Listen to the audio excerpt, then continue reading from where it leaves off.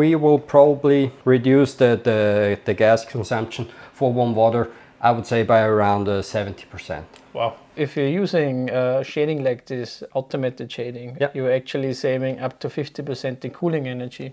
If you only would like to do the energy management part, a minute or go would be enough.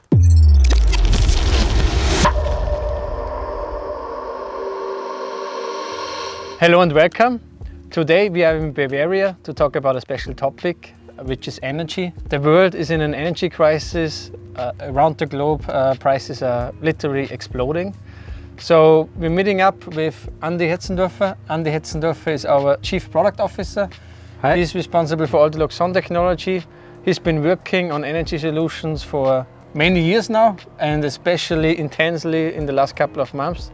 So he will show us around and give us a little bit of an insight into his project. So Andy, what are the things we are looking at today? So we're at my house. Our house was built 4 years ago. So 4 years ago, or in the last 4 years, times have changed a bit. So 4 years ago, we decided for a gas heating. So basically not the best solution nowadays. But we got a PV system, solar system on our roof a year ago. And this combining with heating warm water and electrical charging, things like that, I think we got a good package. We should look at 3 topics today, which is heating, which is shading, and of course energy management. Sounds good. Where do we have the biggest potential for energy savings? Probably in the heating. Okay, so let's take a look at it now. Okay. We're in the utility room now. I can see a floor heating system, I can see a battery, I can see a PV system. There's also a water puffer. There's a heating. There's a heating, of course. There's a gas heating, unfortunately. Yeah, let's take a look at it.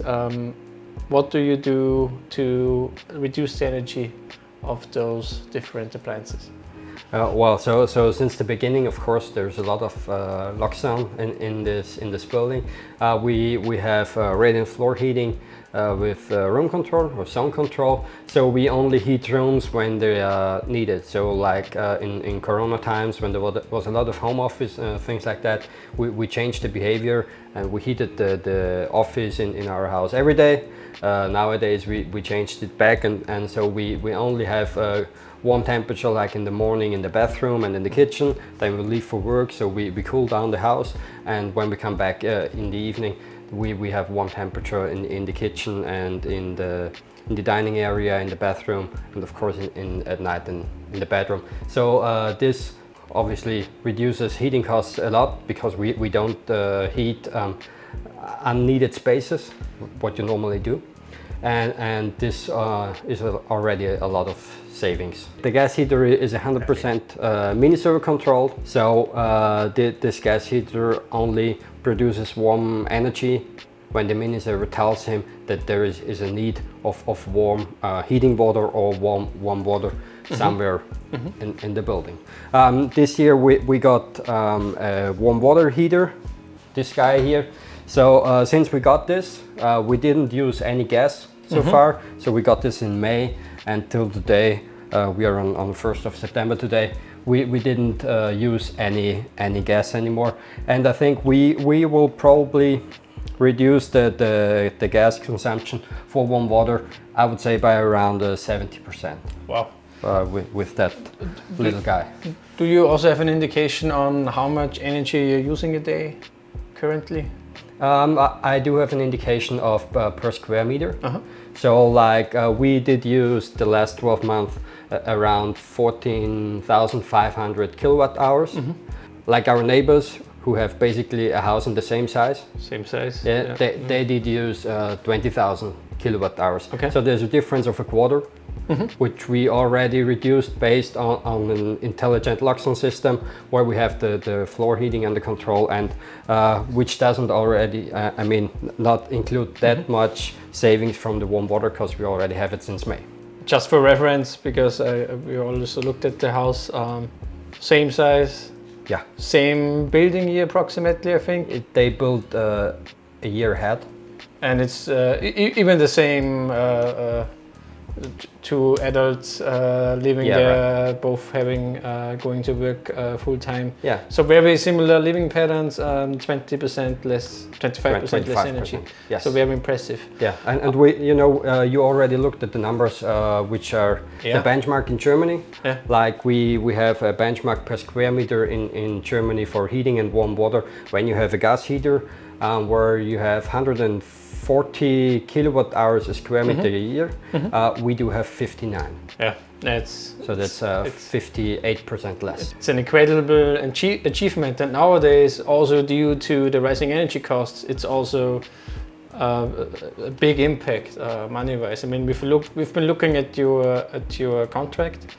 I think you've been paying around 1,500 euro. It was 1,000 last year, and the latest calculation for if we would have a new contract today would be 4,500. Okay, yeah. Another thing which can save you a lot of money is a ventilation system. Of course, we do use it when we're home, because we love to get fresh air in our house without opening a window.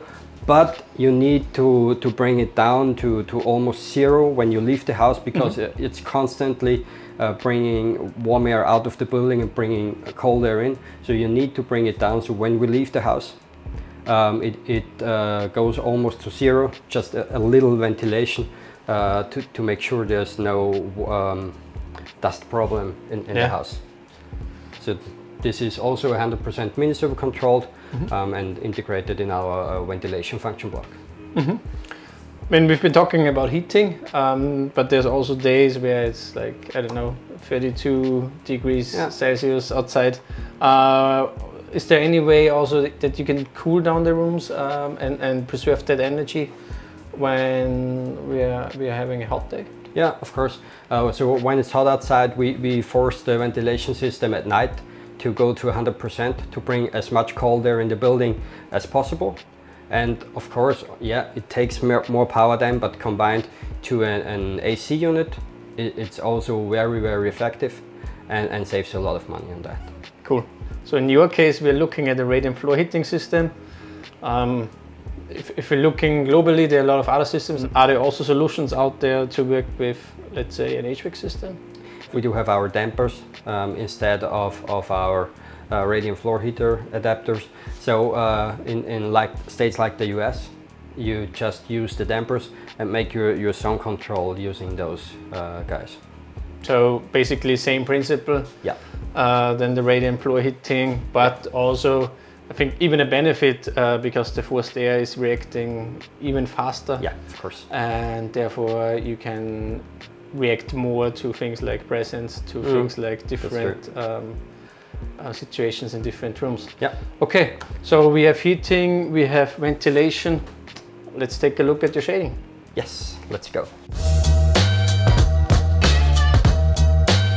We're now in the kitchen, taking a look at the shading. So today it's a hot sunny day outside, there's a lot of sunlight. How does the shading work in your case? So like we have it in here, so there are 3 orientations. We have east, south and west. You see it's afternoon, so shading already went up on the east side. So south and west we are in automatic mode. So the shading is based on the sun direction.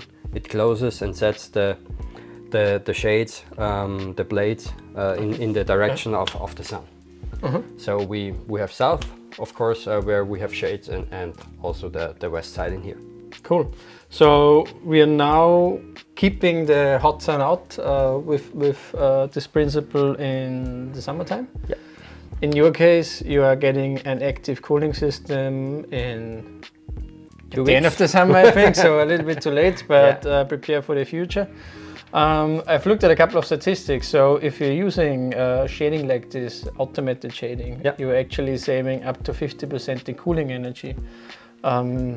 which is obviously enormous in areas where a lot of AC control is being used. This principle also works in winter because you can let in the sunlight in winter to help heat up the room in addition to the heating, and once the temperature is reached you can again use the shading to not overheat it. And I've also looked at that, and statistics also say that we can save 30% on heating energy, so 50% cooling energy, 30% heating energy.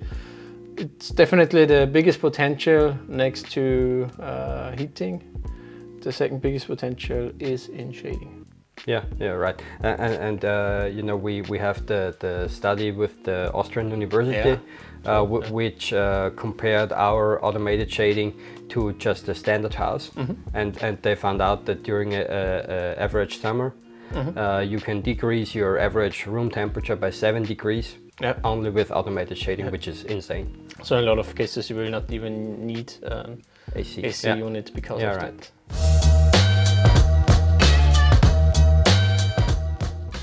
Andy, I think you've installed one of my favorite touch pure flexes. We're here in the garage, you're using it for energy management and a lot of other things. Can you explain it to us? Of course, I charge my car here. And basically I only want to get the power from the roof into my car. So I never want to buy energy from the grid to charge my car. So I brought up 3 different types of charging. I have a PV only. I've got my PV system plus my battery. And I've got get the power from whatever it comes from. I need to get power in my car. And these 3 types I brought to the left side of the Touch Pure Flex. I have the status LED to show which charging mode is active, and when I press a button I can see on the display how much power actually goes into the car, like 1.4 kilowatt at the moment. I love this because I come home and I plug in the car, and actually on the way into the house I can decide whatever I want to have. But the standard is PV only. I think it really shows the flexibility and the power of the Touch Pure Flex. So very unique setup. We've got a lot of questions on the Touch Pure Flex, if that is our new standard switch for controlling a home or a building. I would say no, because in the regular rooms, in most rooms, especially in a home, we are using the Touch or the Touch Pure for music, for lighting, for shades. And if there's a room that has some special applications, like here in the garage where you have the car charger, or let's say in a sauna, or I don't know, somewhere in at the entrance area, you use the Touch Pure Flex. Let's go on and take a look at the PV system. So Andy, last year you installed a solar system and you're doing all the energy management with Loxone. Can you give us some insight on what you're controlling with it and how? Yeah, of course. So a year ago we got the PV system on our roof. So it has around 18 kilowatt peak of power. We got the battery system with 13.5 kilowatt hours of capacity. And we are of course controlling warm water, the dishwasher, the washing machine, and our electrical car, where we have intelligent charging. Is there any logic that you're using when it comes to distributing the energy? Of course, I have different priorities, and based on the power I get from the roof or what I normally would put into the grid, I activate the different consumers. And of course, there is the next release where there will be a lot of new stuff in. Of course. What brands are you using in there? I think it's a Solar Edge. Yeah, it's a Solar Edge inverter and a Tesla Powerwall as a battery. Okay. And is there anything, what do you need in order to, you know, read the energy and intelligently distribute it in the home in your case? What additional components? I mean, if you only would like to do the energy management part, it would be a Mini Servo Go, because all the different devices are controlled by Modbus TCP, so over Ethernet, so a Mini Servo Go would be enough. Cool. So just a minute ago, nothing else. Yeah, right. So like an investment of 370 euro, Yeah. which would probably be back in a couple of weeks. So basically something you should utilize in every single PV installation. Yeah, of course. In our opinion. Yeah. You also have an electric car. Yeah. That you are charging with the PV system. As I said, it's a sunny day. How do you use the energy to charge the car? Is there any special logic here? Yeah, as said, I put the power I get from the grid directly into the car. All the energy management is done in Loxone config, and the whole package itself, we were able to reduce our costs in energy by 90%. So Okay. like the last 12 months, we saved 90% of the power which we import from the grid. Okay. There's you mean the how do you call it in English? Autarky? Yeah, right. There's an autarky of 90%. Autarky of 90%. And I think the installers calculated it at 70% or something. 72, right? Yeah. So we got almost a quarter more. Okay. Of autarky, which is insane because it's only, so you spend like $25,000 in the PV system and the battery, and then you spend 370 euro to get that much of a benefit. Very cool. So basically it pays for itself. Yeah. Well, in a short time. Perfect. Cool. So thank you, Andy, for the insight into the energy management. I think we're really looking forward to what is coming up in autumn this year. Lots of cool new features in the next Loxone config for energy management. Maybe even the one or the other product, we will see.